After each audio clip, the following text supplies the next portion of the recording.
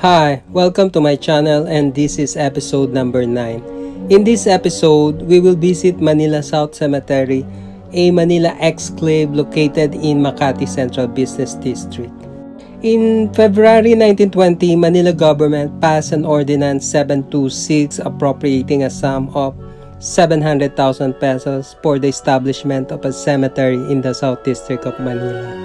Sobel de Ayala family consists of siblings Jacobo, Alfonso, and Mercedes negotiated and sold 25 hectares of its Hacienda San Pedro de Makati in July 1920 to Manila City government for 250,000 pesos, which is the present-day Manila South Cemetery.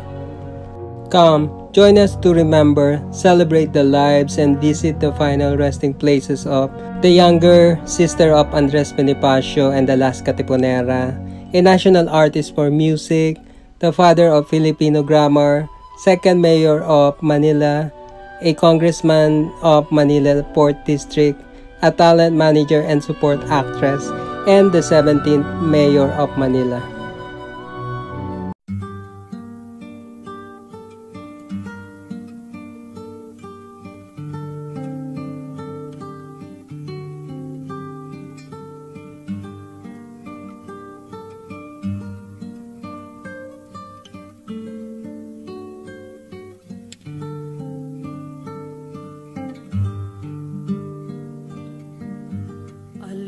Espiridiona Bonifacio, or Lola Nonay, was the fourth of the 6 children of Santiago Bonifacio and Catalina de Castro, with Andres, Siriaco, Procopio, Troadio, and Maxima.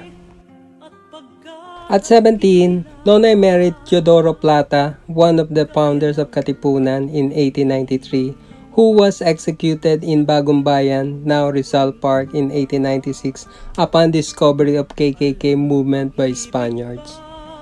After the revolution, Nonay and Gregoria, the widow of Andres, was still being hunted by Aguinaldo's men, where they hid and adopted by the distritos of Cavite, where Nonay later married Emiliano, brother of Genoveva Distrito. They had 6 children. Lola Nonay died at the age of 80 in May 1956.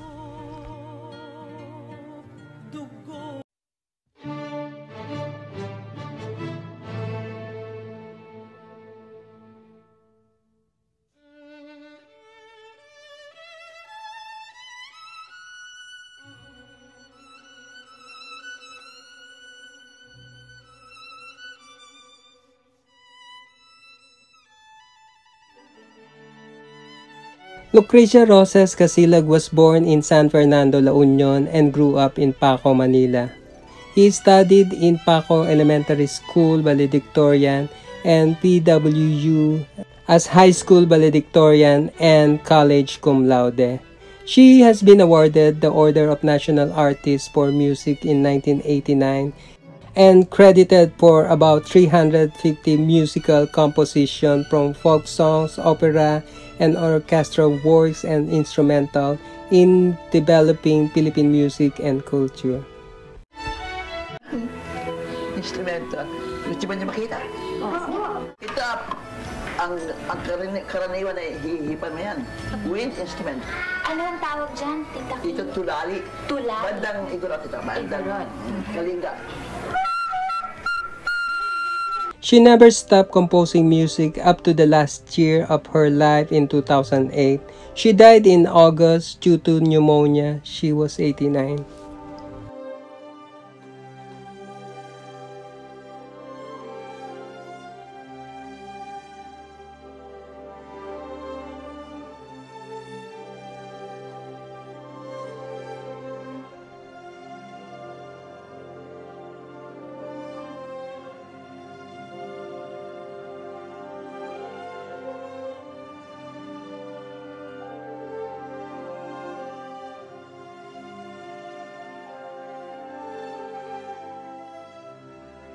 Lope K. Santos was born in September 1879 from Buting, Pasig.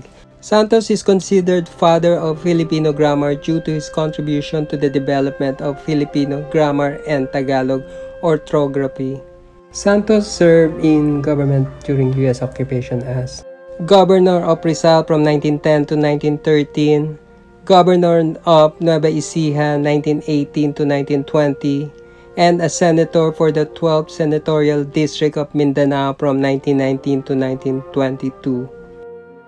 Santos authored several books including 1903, Banaag at Sikat, 1939, Balarila ng Wikang Pambansa, and Balarilang Pangdalubhasa.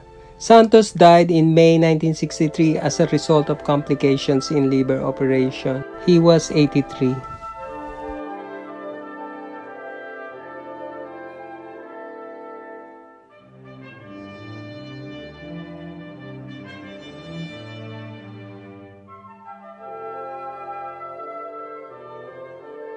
Leon Gawaran Ginto was the second and wartime mayor of Manila during Japanese occupation.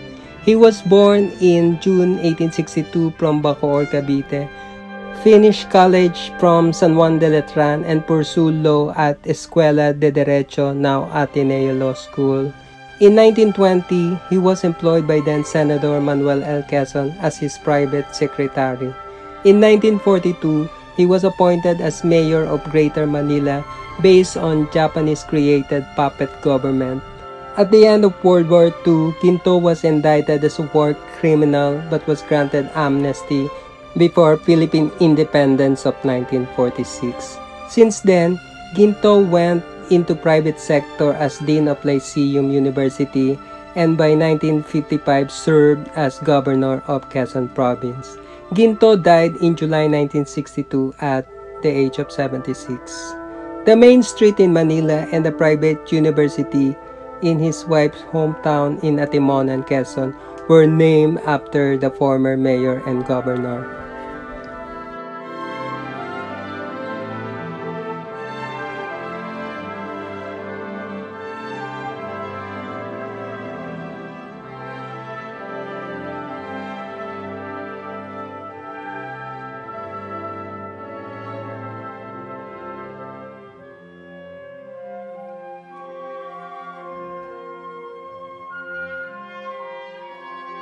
Congressman Augusto San Juan Francisco was the representative of 4th District of Manila in the 3rd and 4th Congress in 1953 to 1961.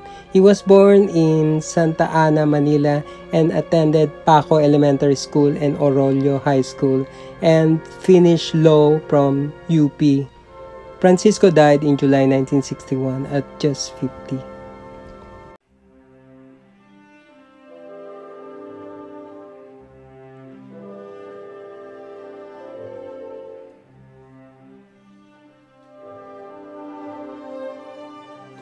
Tita Angge was born Cornelia Lee in January 1947. She was best remembered as a talent manager and casting director.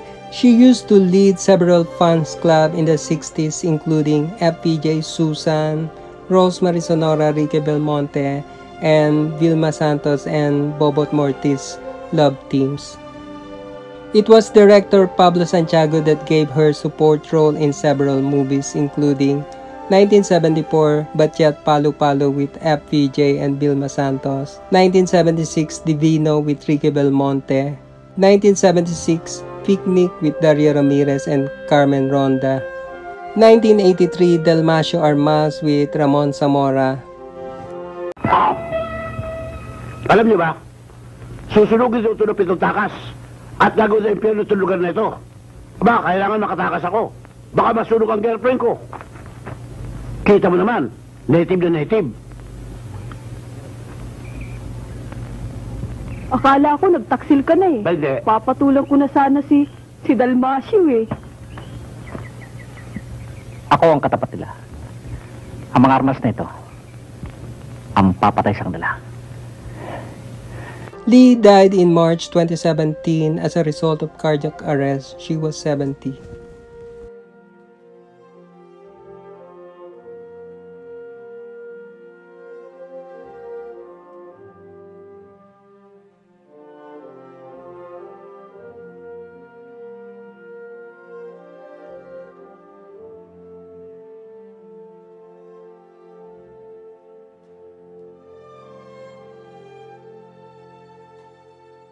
Ramon de la Gara Bagatsing was born in August 1916 from Sagay, Negros Occidental.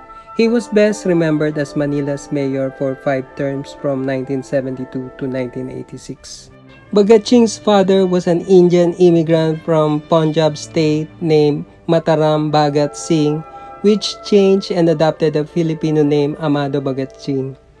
Bagatsing was a member of Manila Police Department from 1939 to 1941 and enlisted in U.S. Army forces in Far East during Japanese occupation and was a survivor of Bataan Death March.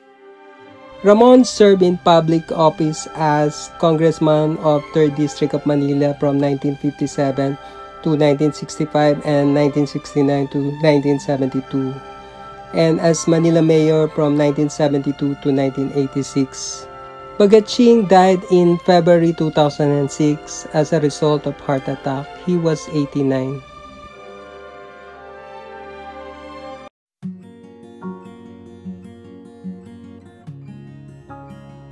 In the next episodes, we will post the video of our grave tour of parks located in Antipolo, Angono, and Pateros. Thanks for watching.